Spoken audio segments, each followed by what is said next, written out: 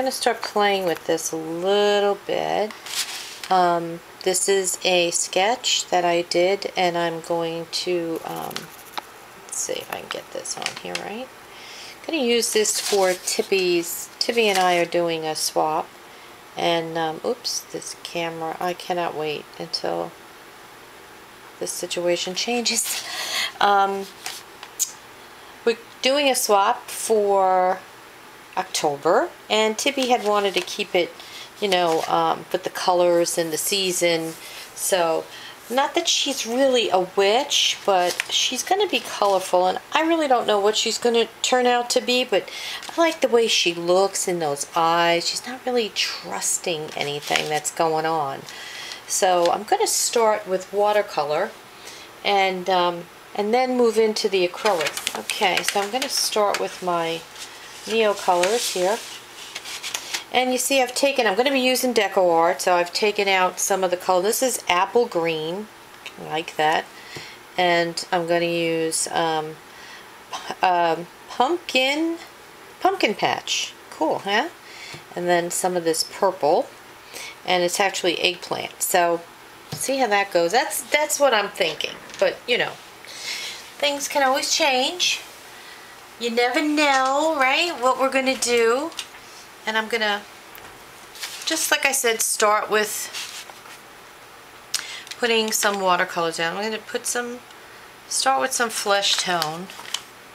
And I am using mixed media. No, this is watercolor paper. And it is 9 by 12. And what I did was, this is actually not the original sketch. The original sketch I, of course, scanned. You know, I always do that. And printed it out. And, you know, it's really great when you print it out, the ink doesn't move around like the graphite on the pencil. And most of the time I have to, especially with one like this where I used a lot of graphite, I have to spray it with a workable fixative, and that's great, but sometimes on the watercolor paper and actually more on the mixed media paper, it makes it very slippery. I don't know exactly what's in the workable fixative, but it just gives it a different feeling. It doesn't absorb when you're using watercolor. So I usually wind up I have to put clear gesso on it. So it's easier for me to just print it out. My printer allows me to print it on pretty thick paper, so that's what I did. So this is not the original. And the original actually was done on just a really thin paper anyway. It's in a sketchbook, so. And I have her, actually the first way is with no hair.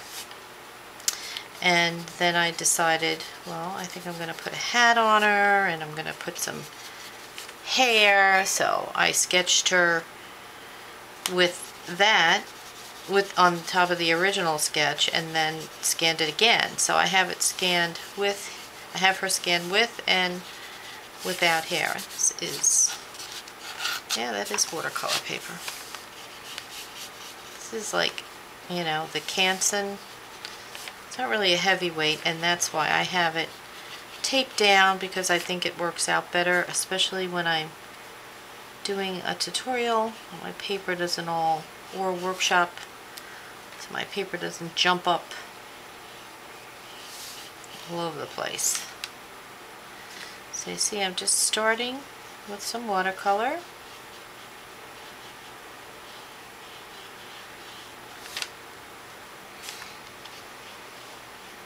And this is just a flesh tone.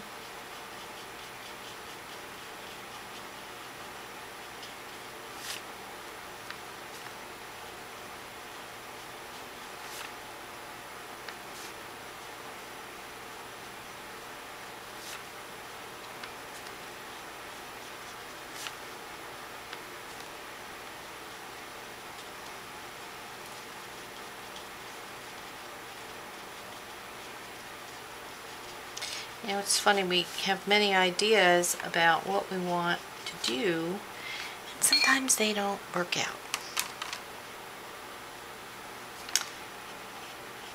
All of a sudden you get an idea, you're going to do it a different way, and it just happens, huh? Well, I like using the watercolor first, even if I'm going to use acrylic on top. I think it gives it a nice glow.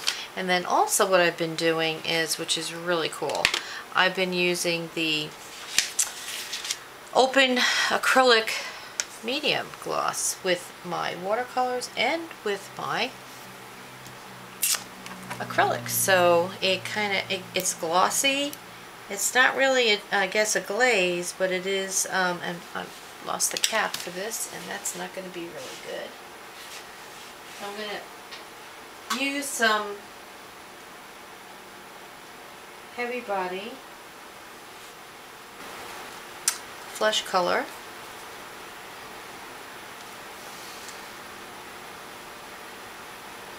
And it is my own fault because the cap fell. I hate these caps. This, what is this, Matisse? Their caps stink. These paint companies should really come up with a better way to keep their paint. I haven't found any yet that work that well. Okay, so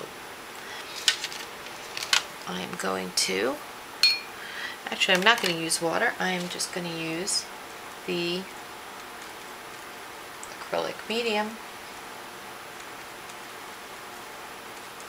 And I'm just thinning out, it keeps the acrylic, the paint from, it's open, it keeps it open longer, meaning it keeps it so you can work with it, it doesn't dry as fast, and I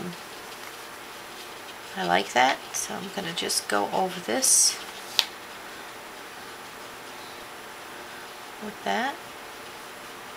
I want to keep it kind of transparent because I want to be able to see my sketch lines.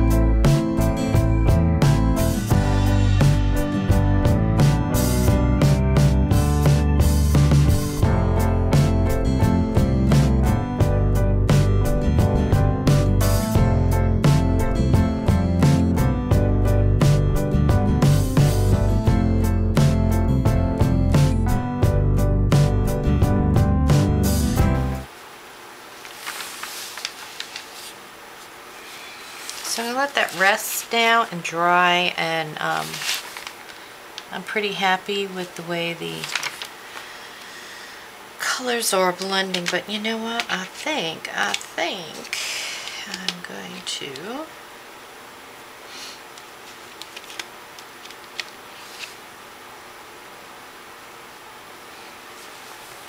just put a little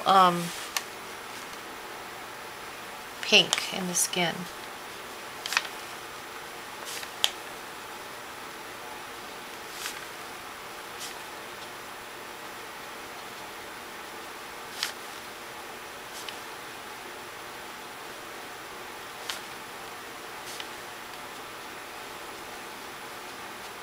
Give her a little bit of a pinker tone.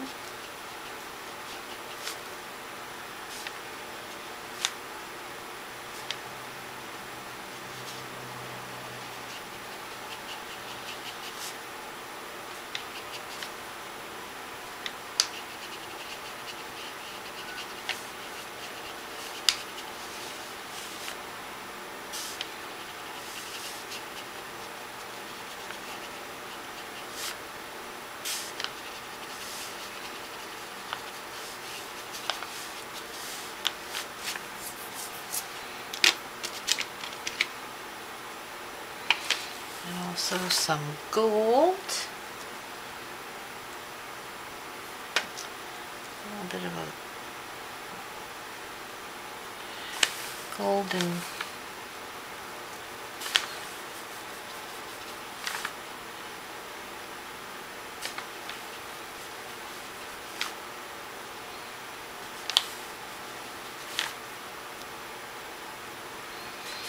We all have so many colors in our skin, it's, you know, amazing.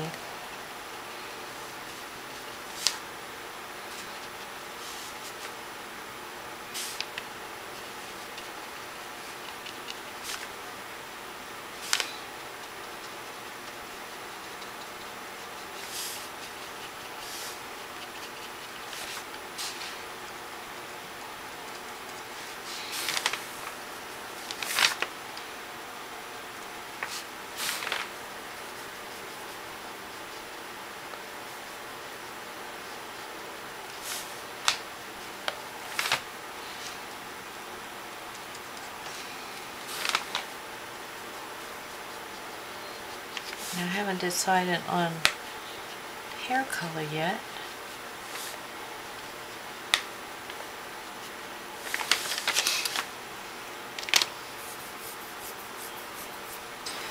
Put a little blue in her skin tone.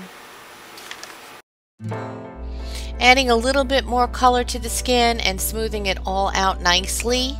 And then go in and put a little color in for the eyes and the lips.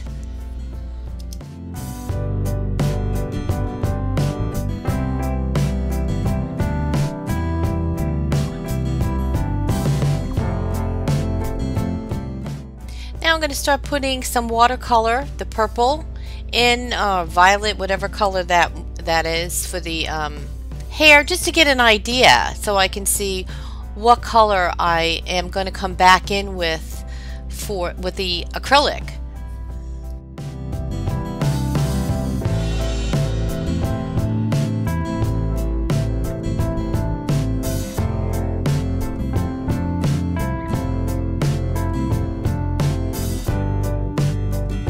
Okay, this is as far as I've gotten, and I just added some watercolor markers to this, and I'm just gonna put some black in here.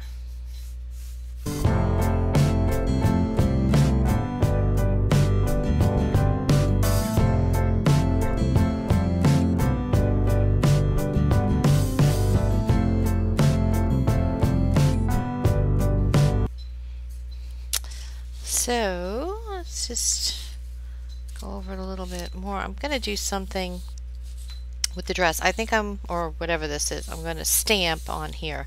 So I'm going to kind of just get the stamps right in here. And I don't know what I'm doing with the background yet.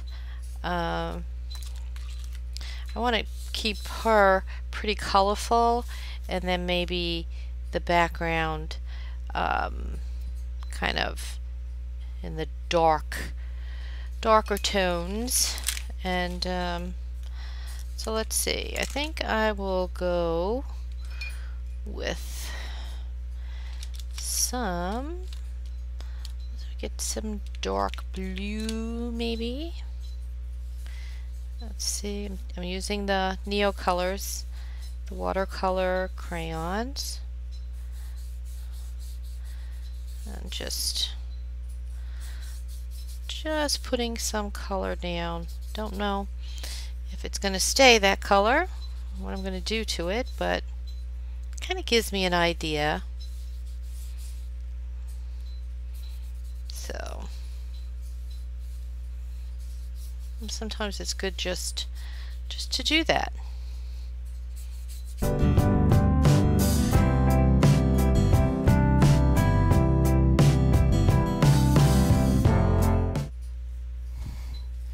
Okay, so I'm just adding some lashes and the graphite pencil and just outlining a little bit. You know, I'm nowhere near done yet, but that kind of puts some interest in her face for now. I'm doing that. I need to get my, there we go, my Uniball.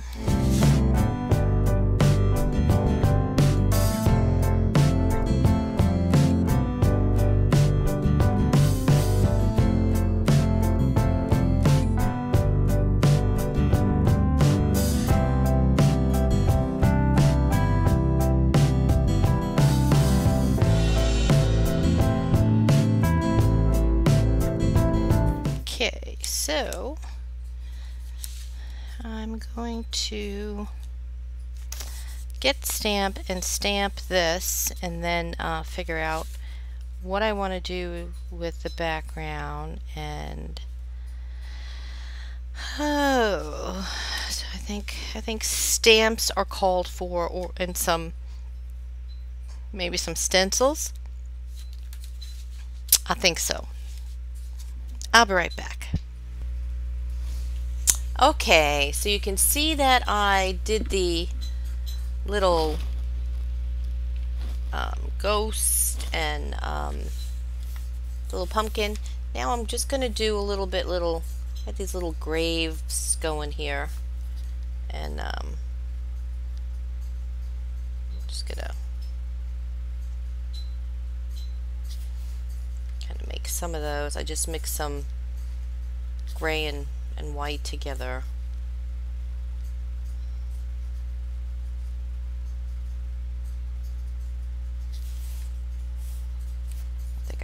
I needed quite so many of these, but they're here now.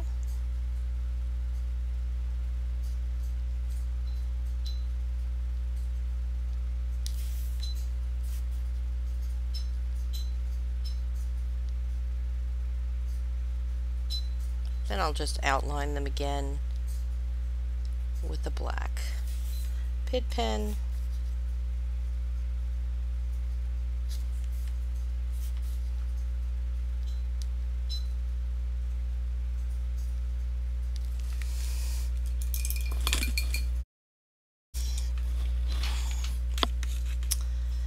And let's see, I need to go over the ghosts.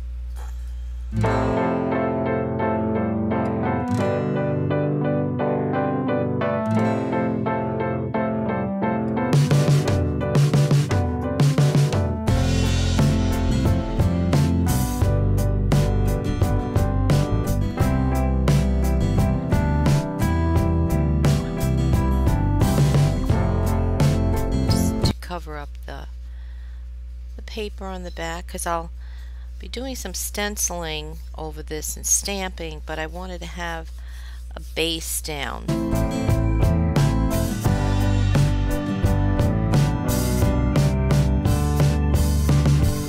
You know, keeping her nice and bright and colorful, and then doing the background however, you know.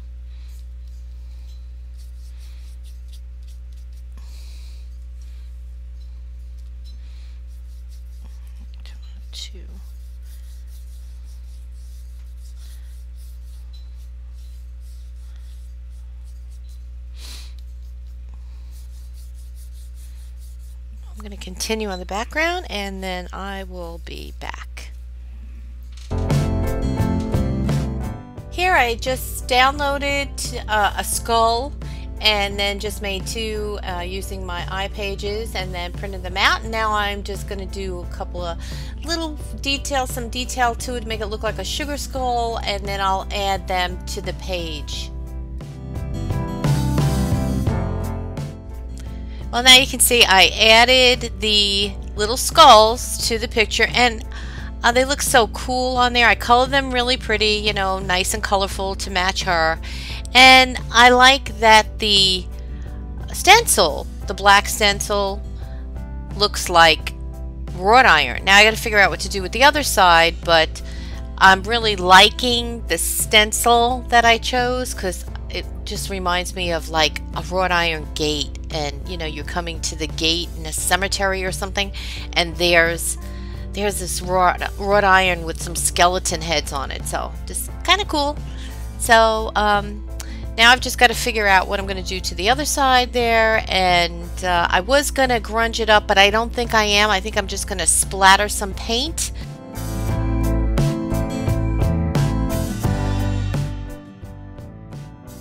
You can see that I added some stenciling, I stamped, I put a little spider web up there with a little spider in there, and just did some interesting things to the background. You see I used the white on the dark blue, so it looks really pretty having that white stamp on there, and then also just put some white in the sky, just kind of like wisps, so it looks like clouds, and it just made her pop even more. The color on her, it looks really pretty. So now I'm thinking of maybe covering her up and doing some splatters. Here is the end product. Here is the picture. It's done. And I did the splatters with the brushes, and I'm going to leave it. I was going to grunge it up a little bit more, but I think it looks really pretty. And so I'm just going to leave her alone. And she's ready to go on her way. And thank you guys for being here. If you enjoyed this video, please give me a thumbs up and subscribe. And until the next time, bye-bye. Well, guess what? I did too. So Tibby's going to have to pick which one she wants. Well, I thank you again for being here. Hey, leave me a comment if you have any questions. If you want to check out my workshops, please, my links are below. Go check me out on all other social media. I'd love to hear from you. And thank you so much for being here.